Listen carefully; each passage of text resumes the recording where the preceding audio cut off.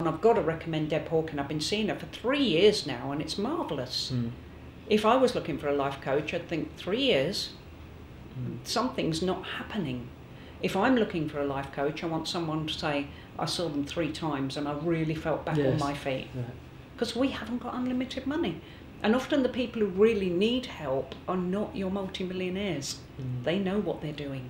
It's people like you and I with limited resources. But how does it work? If I came to see you, do I just begin talking and tell you my problems? Absolutely. You just tell me why you're there, because of course life coaching is very different from psychic work.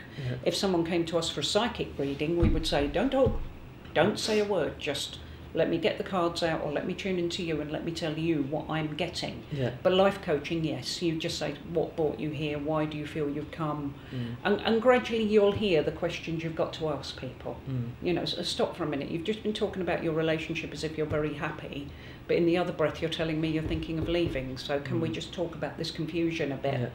And I don't often find people really do need to end a relationship. What they need to do is go back and communicate with their partner and get things changing. They don't realise that any long-term relationship is going to go into the doldrums every so often. Do you get people coming with marriage problems, maybe not the physical pain so much, but emotional, depression? It sounds a little bit blasé, but it's normally I have hit a brick wall. Nothing's working for me, nothing feels right. I hate my weight, my hair, my job. I don't hate my partner, but we've lost relativity with each other. He works, I work. The kids need us, the house wants cleaning. No romance is left anymore. Everything else is piled in on top of us. You know, I've got friends that are turning their back on me or stabbing me in the back. I've found out that one person said this to someone else, and it seems as if people just go smack into a brick wall and fall backwards and go, I don't know what to do. You know, and one of my clients has gone from being in the legal profession to being a swimming instructor, who hopefully, please God, will be helping to coach the team for the Rio Olympics. There is an opportunity where she's working that she could go that far. And but she found that by being listened to. I know I talk a lot on things like this, but listening, hearing, but then trying to come up with action.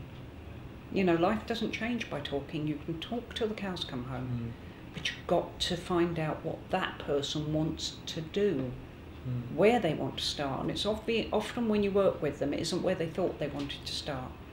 But let's talk about Deb Hawken. Where does Deb want to be? Where do you want to be in a couple of years' time? Helping people, and as many people as possible. I'm personally more comfortable with having 100 people in a room at £10 than one person in a room at a lot more.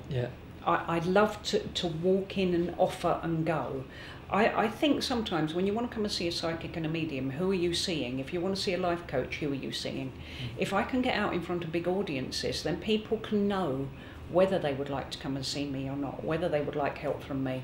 But I've also found that sometimes you'll go to a whole evening and somebody will say one sentence, not even a medium, a chat at an evening meal, and someone will say one thing and your life just changed. Yeah, sure. And so sometimes I don't feel people always need in-depth help. I think it's wrong to say to them, oh, you need to go and see someone, your life's in a pit. Sometimes they need one sentence, or in my case, what changed my life, another thing that was very much a defining moment, was 4 sentences spoken by Barry Manilow. Really? Yeah. Yeah, not something I would ever have expected. I didn't expect to hear his name on my settee either, on my sofa. Okay, shall I say it again? No, don't you dare. No. The man is awesome as a person. Is he? Yes. And whenever I've been to one of his shows, he always spends time trying to inspire his audience to go out and chase their dreams. I've never seen him not do that. Are you chasing your dreams, Deb? Oh God, yeah. You are. I love my life and I love my work, and it's just the biggest privilege to work with people. I know, you know, the cynics will tell you, well, everybody's out there to cheat, lie, steal, and do you down. It's rubbish. People are amazing. And most of the times they're not amazing is when they're in trouble, when they're unhappy. You don't get light shining out of a person who feels desperate or dead or lost. And yet, because of spiritual thinking, the truth is you're very rarely that way. The light is just there. in a poem I wrote called The Caves of Ismaron, it says, and this was channeled from the spirit world, the light that you're seeking has never been seen, but it is where you are, and it was where you've been. You're the light. Yeah, but we've got it the whole time, this light. Yeah. We just don't realise we've got it, do we? Exactly. And it takes someone like you or Barry Manilow, or a medium to bring out that light. What do mediums try to do? With every message they give, they try to give some inspiration. They don't go, yes, love, you're in a hole and your mother tells me there's no way you're ever getting out of it, so get a spade and bury yourself. They don't. They'll say, like you did in that message, do what you know to be right. You had no idea what you were talking about. You told me. You just looked at a man in the audience, gave him his evidence and said the message is do what you know to be right. Now that might sound bland, but to that man, it changed his life in that moment, because the message from the spirit world was designed to help. Let's mention your website. What's the address? www.debhawken.com.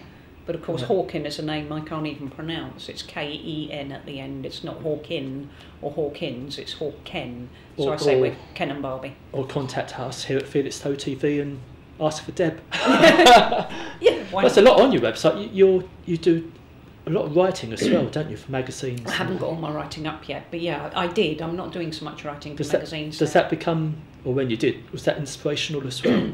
Yeah, absolutely. Excuse me. It comes together. I sometimes get slapped for saying that I don't feel I can take a lot of credit for my work, but there's stuff out there that's amazing, and sometimes when I know I'm being amazing, when I can actually hear, because I go deaf sometimes when I work, I can't hear my audience at all, but sometimes when I can, even what's coming out of my mouth, I'm thinking, God, I must remember that, that's incredible. And I'm as blown away as the audience are sometimes by what I'm hearing. What my guide comes through with sometimes is just incredible, because it's so gentle and it's so simple. While we're rushing around complicating, he'll go, why don't you do that? And you think, God, yes, that is so obvious. Have you got time for hobbies? I don't suppose you have hobbies? Tony and I do quite a lot of keep fit. I do Zumba, and I find I do feel a lot better for doing a physical hour of aerobics at least a week. We go to the gym. We've got 6 cats. That keeps me very, very busy. Sometimes when people say, oh, it must be fabulous to be a medium, what always jumps into my mind is me down on my hands and knees with the 2 litter trays with my kitten Hito, who's a huge kitten, stood on my back doing that. Because what he really wants me to do is when you get up and do my food. Right.